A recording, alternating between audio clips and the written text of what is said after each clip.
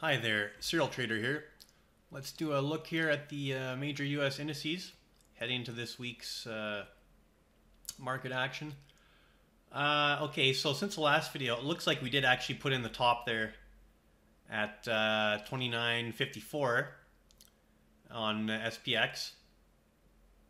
And I had this little Elliott final channel drawn here to try and illustrate when this final fifth wave move was complete. Well, now we've broken out of that lower channel line, so that's good confirmation. We also broke below that initial support level at that smaller degree fourth wave, which was at 28.60.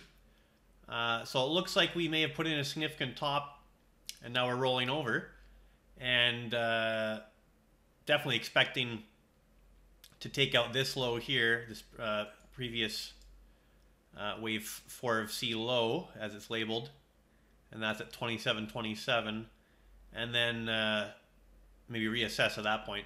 I mean, typically you're not just going to go straight down. So once we do a little, and let me just, for the sake of illustrating, say we have a little 1, 2, working our 3, do a little 4, 5, say we take out that low and a little 5-way move down, definitely would be looking for some sort of corrective bounce up, and then that would be a real nice selling opportunity once you have that clean 5 waves down off the top. So basically the message to me is once we put in some sort of short-term bottom here, any corrective looking bounces or rallies this week should be viewed as a potential shorting opportunity. That's what I'm going to be looking to do with the futures.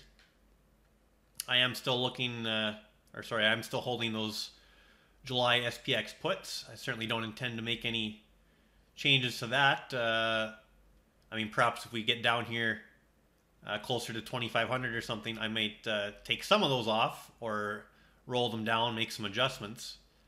Or if it's really just tanking, I might just try and ride it all the way down to look at the March lows, but we'll have to kind of assess as it comes. Now, I had a bunch of these smaller degree fifth wave targets projected, and we actually didn't go any higher after I made that video. But on the futures, if you did the same thing on the ES futures, you can see we actually got really close. You can see we actually got really close to some of those upper targets in the overnight session, and then of course the futures reversed down as well. So it was still useful, it just didn't happen in the regular session. But if you were watching the futures carefully after I made that most recent video, you'll see that we got right up here close to the upper trend channel line of that Elliott final channel, and close to some of these upper fifth wave projections, and then we reverse sharply. So it's always important to watch the futures and the cash index, because sometimes major moves can happen when the market's closed, and those just won't be represented on the cash chart.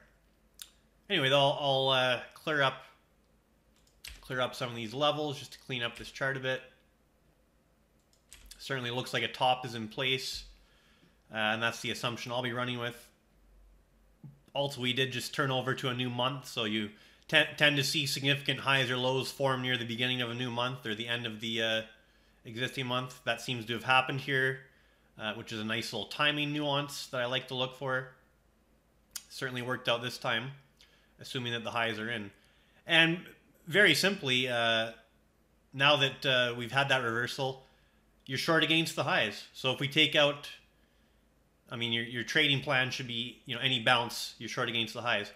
So if we take out that 29.54 here on SPX, I would remove all bearish positions, and I wouldn't necessarily turn bullish, but I'd just kind of sit back and wait to see what happens. So for me, that's the key level now to hold for bearish trades. You don't want to see the highs taken out at this point after we've had such a nice reversal. That would certainly question the bearish narrative if we don't respect these highs that we've put in. Okay. Well, that's really all I wanted to go through here on the chart. Basically, looks like we've got our potential zigzag off the bottom complete, and Now we're rolling over. So that's a fairly simple message to follow. Okay. Now on the Thinkorswim candlestick chart, looking at the daily SPX candlestick chart, we've got a nice gap down, and we basically just opened on a gap down and just went down from there. So no real bounce from that gap down. And we closed well below the daily T line, so that's a significant message. Typically, if you continue to close above the T line, the short-term trend is up. Now we've closed below the daily T line. That is certainly threatening that the short-term trend is now down. You can see we're just coming off the overbought condition on the daily oscillator. Plenty of room to fall until we're anywhere near oversold. So that's good.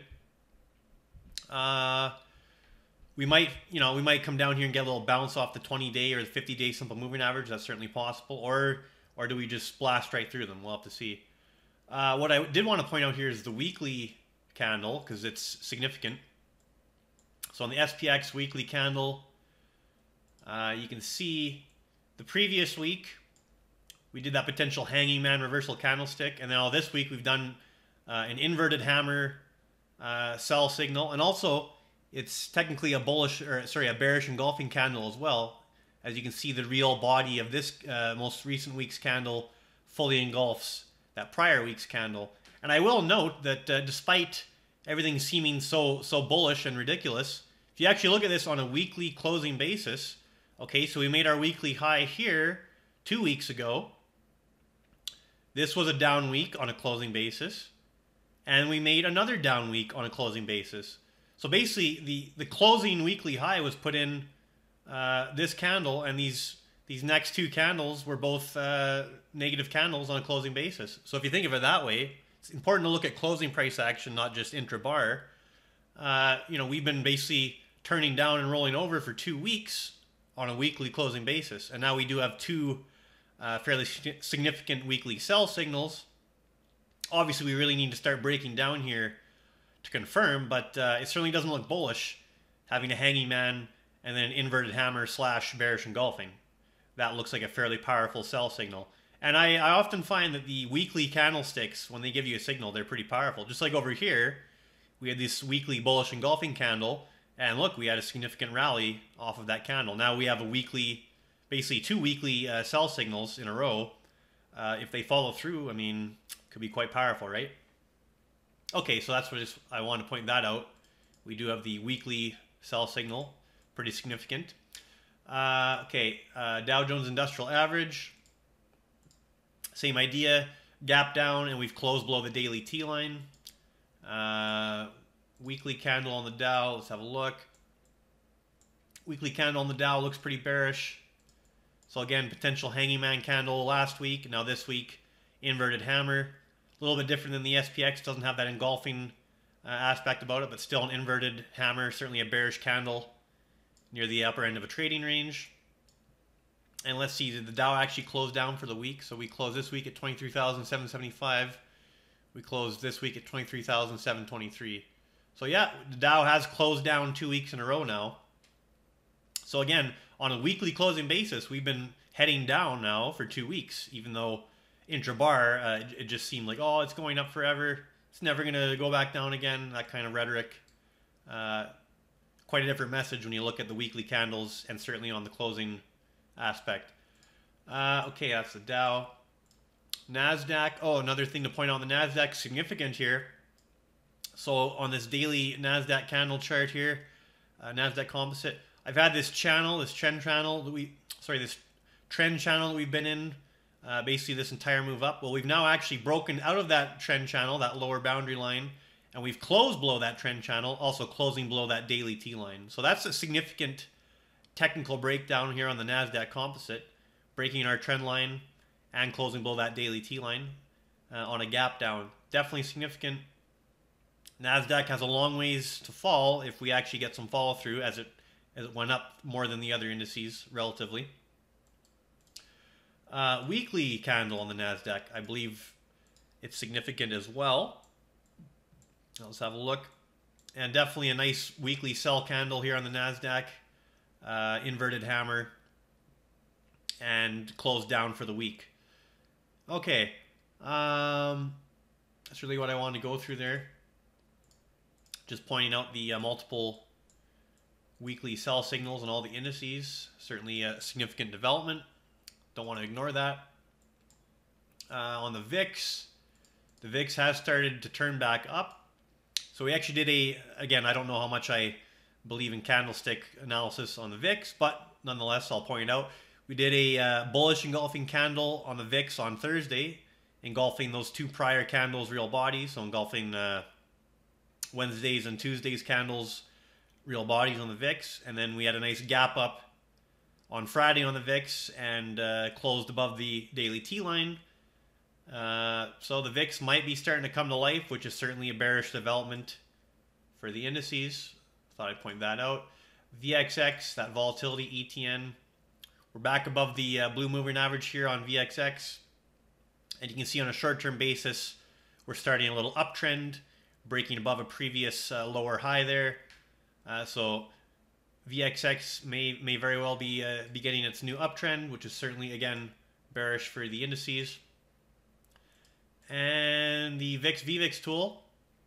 So it didn't really happen in an ideal way because you didn't have a divergence between VIX and VVIX. They both basically made their relative lows simultaneously. So you didn't get the VIX-VVIX divergence. But what we do have is obviously VIX is breaking above its lower high, lower low pattern, as is VVIX. But we have VVIX above the red moving average, and we do have SPX now well below the blue moving average.